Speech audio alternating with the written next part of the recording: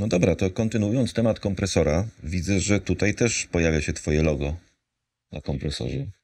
Tak, to jest mój sygnowany kompresor Tux. On już w tej chwili nie jest produkowany, natomiast cieszę się, że mam kilka egzemplarzy, więc to nie jest jedyny mój pedalboard. To jest akurat taka wersja turystyczna. Bardzo chętnie go używam. Naprawdę bardzo przemyślane urządzenie. I no cóż, jeżeli miałbym wskazać ten według mnie najlepszy kompresor na świecie, to jest właśnie ten mój sygnowany. Ale kompresor to jest urządzenie, z którym się nie rozstajesz, rozumiem. Tak, raczej kompresor to jest urządzenie, które przez cały koncert jest cały czas zapięte, nie jest wyłączane ani przez moment.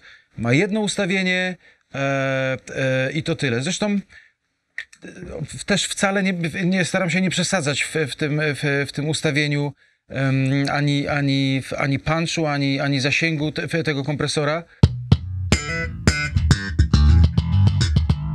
To dobrze widać po tej diodzie, która będzie nam się tutaj zaświecała wtedy, kiedy ta dynamika pojawi się większa niż...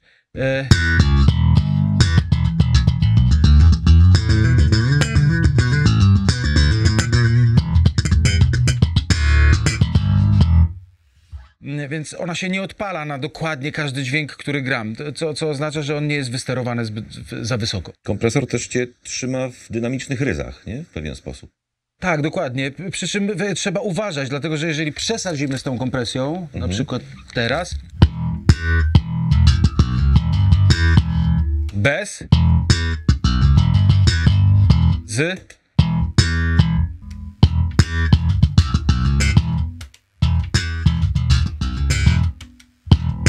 duża różnica. Pracując nad tym kompresorem, szukając tego swojego kompresora, też na coś specjalnego, szczególnego zwracałeś uwagę i prosiłeś o coś, co ma być zawarte w tym urządzeniu? Znaczy, jeżeli chodzi o ten kompresor, to jego wysterowanie, tak, dokąd sięgają zakresy tych potencjometrów, polecam. Jeżeli gdzieś możecie znaleźć dokładnie ten model Tuxa sygnowany Pi, to jest to naprawdę bardzo dobry kompresor, w którym zasięg działania potencjometrów nie jest dostosowany tylko i wyłącznie do mojego grania. On jest naprawdę bardzo szeroki i każdy basista, i taki, który lubi przesadzić z kompresorem, i taki, który lubi używać go bardzo delikatnie, odnajdzie się na pewno z tą kompresją. Zresztą też ucieszyło mnie, że okej, może mniejsza o nazwiska, ale kilku basmanów na świecie używa tego kompresora w swoich pedalboardach i to jest dla mnie po prostu najlepsza, najpiękniejsza nagroda, tak? Że pracowałem przy konstrukcji tego urządzenia. Jak ustawić zatem kompresor, basista powinien, żeby grał tak, jak powinien kompresor działał? Jest jakieś takie uniwersalne ustawienie? Może ktoś nas ogląda i zobaczy, że tu zrobię błąd. Okej, wiele osób na przykład robi zdjęcia urządzeń, jak ktoś ma ustawione jakieś urządzenie, kompresor, reverb, nie wiem, czy wzmacniacz, tak? Po koncercie podchodzi i pyta się, jak coś jest ustawione, robi zdjęcie i wydaje mu się, że kiedy odwzoruje ustawienie tych potencjometrów, będzie miał dokładnie taką samą barwę. To oczywiście jest nieprawda. Po pierwsze, to wszystko zależy od naszego instrumentu, to wszystko zależy od naszego ataku, czyli od tego, z jaką siłą uderzamy. Myślę, że każdy musi dojrzeć do tego, każdy musi sam sobie tymi potencjometrami pokręcić, spróbować.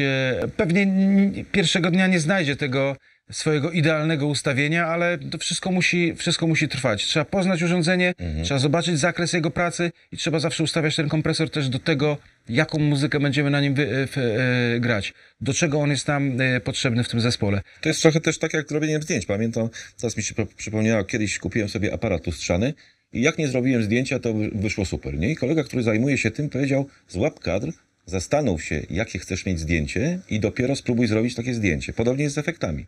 Pomyśl, do czego ci ten efekt jest potrzebny i jak chcesz go użyć i potem spróbuj go użyć, a nie wciskać na pałę ile wlezie. Dokładnie. Aczkolwiek, jeżeli chodzi o muzykę, w ogóle o sztukę, myślę, że czasami przypadek też potrafi nas zainspirować i czasami, kiedy weźmiemy do ręki jakiś efekt i ustawimy go i jakkolwiek, być może zainspiruje nas to do jakiegoś takiego sposobu zagrania na naszym instrumencie, na jaki byśmy nie wpadli, nie włączając tego urządzenia.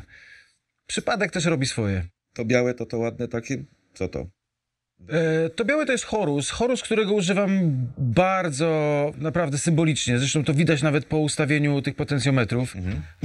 Kiedy zagram jeden długi dźwięk, może trochę przesadziłem.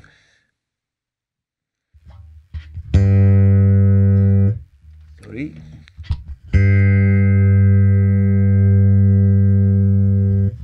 Przy długim dźwięku solo minimalnie ten chorus rzeczywiście będziemy słyszeć, natomiast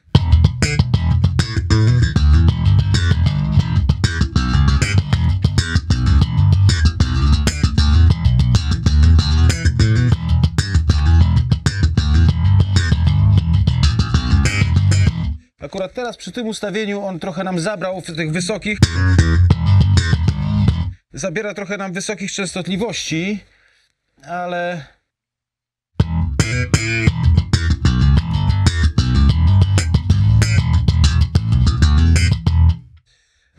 rzeczywiście jakby zakres pracy chorusa w moim przypadku to jest naprawdę symbolika. Zaokrąglenie trochę brzmienia, tak jak... Troszkę tak. Rzeczywiście, wbrew pozorom, wcale nie przycinam tej nadmiernej góry kompresorem, tylko ustawieniem chorusa. Nie wiem, czy wiele osób tak robi, nie sądzę. Ja sobie wymyśliłem taki sposób i okej. Kaczkę widzę.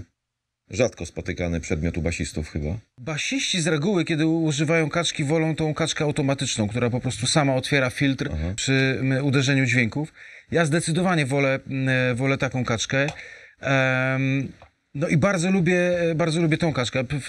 Jeżeli chodzi o WoWo, przegrałem na kilku tego typu urządzeniach i to przegrałem dosłownie, bo albo je zadeptywałem, albo w jakichś innych okolicznościach po prostu te kaczuszki ginęły marnie. Natomiast akurat G-Laba używam już chyba 5 lat. Mam dwa G-Laby w dwóch różnych podłogach i żaden jeszcze się nie popsuł. Żaden jeszcze nigdy nie powiedział mi do widzenia, chociaż naprawdę czasami staje całym ciężarem. Także nawet jeżeli chodzi o budowę mechaniczną, tego jest naprawdę okej.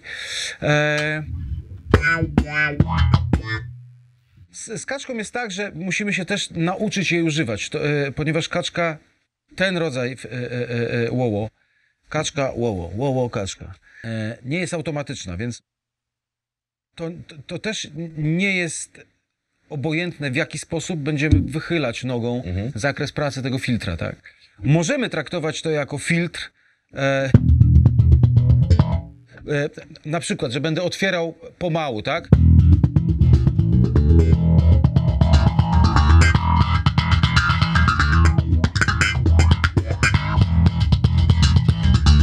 Okay? Czyli, że to powodowało jakby takie brzmieniowe crescendo do tego pasma, które chcemy osiągnąć. Możemy też w drugą stronę.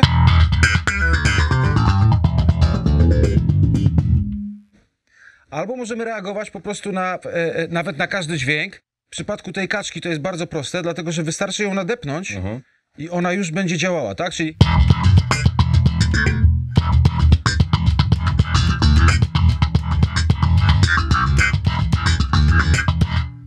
Albo możemy po prostu w sposób bardziej kulturalny i wysublimowane wybierać tylko te momenty frazy, które będą nam potrzebne, czyli...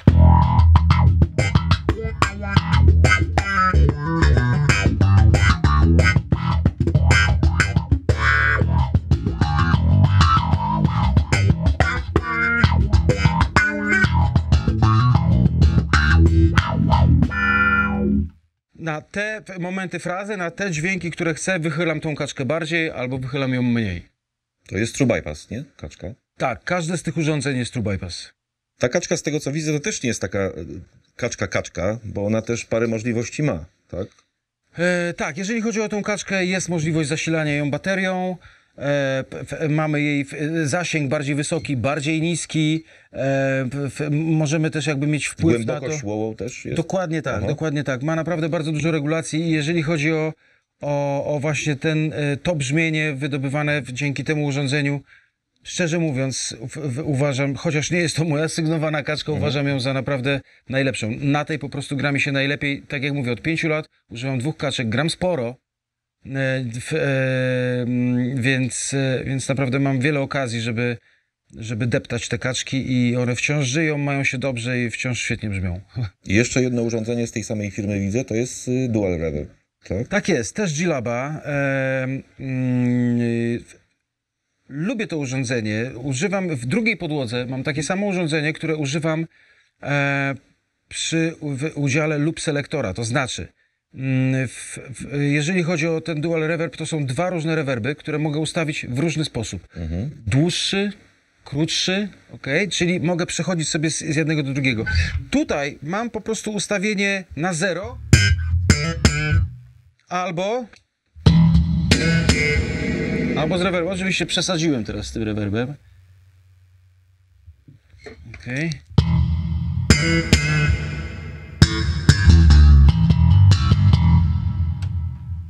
Fajną zaletą tego rewerbu jest, zwróć uwagę, że kiedy gram jakiś dźwięk na rewerbie, albo może zagram go krócej. Wyłączasz efekt, ale reverb gra. Ale reverb dalej gra, jakby kończy frazę, tak? Kończy ten dźwięk. To w normalnym urządzeniu wyglądałoby to w ten sposób. Co ciekawe, kiedy mam dwa różne rewerby, to też one ze sobą się nie kłócą. Przechodzę płynnie z jednego rewerbu na drugi. Tak jak mówię, w tej chwili to urządzenie jest ustawione na 0 rewerbu albo rewerb, natomiast przy loop selektorze, w którym loop selektor, czyli specjalne urządzenie, przez które wprowadzam ten efekt do pętli, albo go z niego wyprowadzam. Wtedy mogę używać dwóch różnych w swojej długości rewerbów. Oczywiście gitarzyści, głównie gitarzyści, nie tylko oni, ale głównie gitarzyści mają tą technologię opracowaną do perfekcji i wprowadzają też systemy MIDI do programowania tych efektów i tak dalej. Dla mnie osobiście przy tej ilości efektów, które używam, ten system i taki rodzaj okablowania tych urządzeń absolutnie wystarczy. Dobrze, to jeszcze powiedzmy słówko o kolejności podłączenia. Czy to ma wpływ, czy nie ma wpływu? Tak, zdecydowanie tak. Jedna rzecz powinna być z mojego punktu widzenia bez zmiany, to znaczy powinniśmy jako pierwszy zapinać kompresor jako ten główny regulator całej naszej barwy, ale jest wiele osób, które się z tym nie zgodzą i mają rację, każdy ma swoją koncepcję brzmienia. Natomiast jeżeli zapniemy reverb przed chorusem, to znaczy, że ten reverb będzie miał wpływ na brzmienie chorusa i odwrotnie, tak? Też ważnym urządzeniem w tym wszystkim jest tuner. Polecam gorąco to, żeby jednak mieć w podłodze tuner. Niekoniecznie Petersona. Ten rzeczywiście potrafi doprowadzić do szału przez swoją precyzję. To jest bardziej urządzenie, które przyda nam się w studio niż na scenie. Natomiast tak, tuner podłogowy bardzo się przydaje. Zresztą on także działa po prostu jako bypass. Możemy bezpiecznie wyjąć kabel z instrumentu. No i chyba rzecz najważniejsza, której nie ma w podłodze, nie ma we wzmacniaczu, struny. Jak nie ma strun, nic nie zagra. Masz jakieś specjalne struny, które lubisz, które polecasz? Tak, jeżeli chodzi o struny, to właśnie też się cieszę, że jestem szczęściarzem po prostu i mam swój sygnowany set strun. Firma się nazywa IQS, to jest włoska firma, stosunkowo młoda, nie wiem, oni istnieją na rynku jakieś 5-7 lat może. Także w przypadku strun to rzeczywiście młoda firma, ale też bardzo dzielna i odważna, bo ten rodzaj strun, który oni proponują, jest naprawdę inny i dość specyficzny w porównaniu do innych ofert. Czym się charakteryzuje? Ja poprosiłem ich o bardzo konkretną sytuację z tymi strunami. To tak jak z tym instrumentem. To wszystko, jakby cały ten dobór tej sytuacji, to w jaki sposób jest zbudowana ta gitara, to, że w gryfie głównym drewnem jest węgę, to w jaki sposób mam ustawiony kompresor, to, że uciekam z górą przez specyficzne ustawienie chorusa, a nie inaczej, i to, że używam wzmacniaczy Aguilar z taką konfiguracją, a nie inną, to, że używam dokładnie tej głowy AG700 albo DB751, a czasami Tonhammer, to wszystko jest wynikiem mojego planu na mnie samego i na moje brzmienie. Tak samo, jeżeli chodzi o te struny, one są bardzo cienkie w porównaniu do na przykład strun, które używają inni basiści. Są tacy, którzy G-strunę mają 0,50. Ja mam 0,35, to jest naprawdę cienka sytuacja. struna. 35, 55, 75 i E-struna 95. 0,95 oczywiście. To wszystko ma swoje znaczenie. Przy ustawieniu na przykład w Aguilara, który akurat w AG700 jest najlżejszą z tych najlepiej brzmiących konstrukcji, jakie są. Przy takim ustawieniu zobacz, że w zasadzie regulacja Nie ma regulacji equalizera praktycznie. prawie go nie ma. Jest lekko podbity dół i góra. lekko podbita góra, ale minimalnie, dosłownie Środek minimalnie. nieruszony. To jest tak mniej więcej na godzinę pierwszą, tak? Środek jest nieruszony, dlatego że nie ma takiej potrzeby. Natomiast też kwestia tego, że używam przystawek typu... Bartolini. tak, i że są humbuckowe, tak? I że są tak cienkie struny. W przypadku grania na basie typu jazz bass, te wysokie struny będą się odzywały z bardzo mocną dynamiką. Ciężko jest nad tym zapanować. Rzeczywiście to budzi w nas potrzebę budowania zupełnie innych aranżacji, zupełnie innych linii basowych. Natomiast jeżeli chodzi o mnie i jeżeli chodzi o to, że czasami cały rytm mojej partii basowej na tym instrumencie, kiedy gram moje rzeczy, kiedy nagrywam moje płyty, gram moje koncerty, muszę zbalansować dynamikę uderzenia kciukiem i szarpnięciem. Szarpnięcie zawsze będzie mocniejsze niż uderzenie kciukiem.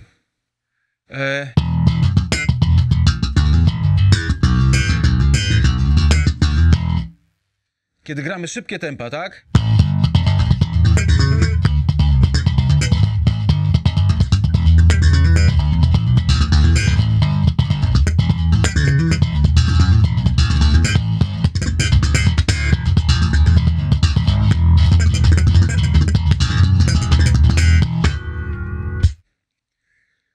Muszę mieć zbalansowaną dynamikę uderzenia kciukiem, szarpnięcia, ale nie tylko, także tego, w jaki sposób dodaję lewą rękę. To wszystko gdzieś tam przez te wszystkie lata wymyśliłem i opracowałem. Doszedłem do wniosku, że w moim przypadku najlepszą opcją są przystawki typu humbucker, układ aktywny w instrumencie, cienkie struny i takie ustawienie wzmacniacza. Jeżeli chodzi o Aguilara, uważam, że jest to absolutnie numer 1 firma chyba na świecie w tej chwili, która robi wzmacniacze. Wciąż nie jest to firma, która wprowadza swoje produkty do jakichś takich wielkich sieciowych sytuacji. Uważam ich absolutnie, zwłaszcza jeżeli chodzi o głowę DB751, to jest taka wielka głowa na lampach. Jest to jedyna lampa, na której mogę grać, dlatego że przeważnie lampy są bardzo wolne w działaniu. Głównie tranzystorki do tej pory używałem. To jest akurat końcówka impulsowa. Natomiast DB751 jest strasznie droga, bardzo ciężka, ale uważam ją za naprawdę wzmacniacz absolutnie topowy. Używam też oczywiście kolumn Aguilara. Ten system nie jest moim prywatnym systemem. Ja nie używam kolumn z głośnikami 15-calowymi. Mam 2 kolumny dokładnie z tej serii, czyli DB, 2 kolumny na 40. Mam też 2 kolumny z serii SL, też na 40. I też 2 kolumny SL tak 112, czyli jedna kolumna posiada jeden 12-calowy głośnik i horn, czyli głośnik wysokotonowy, zresztą tak jak te. Wszystkie brzmią bardzo dobrze. Szczerze mówiąc, najbardziej solidną konstrukcją jest ta konstrukcja DB, przy czym ona jest po prostu tragicznie ciężka, tak jak też wzmacniacz DB. Stąd właśnie możliwość zamiany tego na serię SL, jeżeli chodzi o kolumny. Seria SL jest zdecydowanie lżejsza, natomiast niewiele ustępuje jakości brzmienia serii DB. No i gorąco polecam ten AG700. To jest naprawdę, moim zdaniem, najlepsza impulsowa końcówka dostępna w tej chwili na planecie Ziemia. A to wszystko tak naprawdę nie przez snobowanie się, nie przez kwestie kontraktów endorserskich, które wiadomo, że mają znaczenie w dzisiejszych czasach, ale to wszystko prowadzi do tego, że po prostu chcę mieć swoje brzmienie. No też przez długie lata grałeś, pracowałeś, nagrywałeś i wiesz, czego chcesz. No i to brzmienie uzyskujesz. Dokładnie, chcę mieć swoje brzmienie, dlatego że w sumie, kiedy na początku startujemy i się uczymy, oczywiście tak samo ja miałem swoich swoich idoli, ludzi ważnych i uważam, że niektórzy z nich wciąż mają na mnie wpływ. Natomiast dla mnie w tej chwili to, co mnie buduje i to, co powoduje, że ktoś chce mnie zaprosić gdzieś na jakiś festiwal albo ktoś chce kupić moją płytę, to nie dlatego, że brzmię dokładnie tak samo jak Marian z podwórka obok, tylko dlatego, że brzmię jak Wojtek Pilichowski z rogu Dwernickiego i Wiatracznej. To była duża przyjemność rozmawiać z tobą. Bardzo dziękuję. Bardzo dziękuję również. A młodym basistom życzymy cierpliwości i wytrwałości. Dzięki wielkie. Dziękujemy. Jeżeli jesteście ciekawi, jak brzmi Wojciech Pilichowski z bliska, oglądajcie nasz kanał Guitar Stories. Przysłuchamy się temu brzmieniu już niebawem. Zapraszamy do subskrybowania kanału, dzielenia się informacjami, lajkowania i tradycyjnie czekamy na wasze propozycje, kogo chcielibyście zobaczyć w tym programie. Do zobaczenia wkrótce. Bye bye.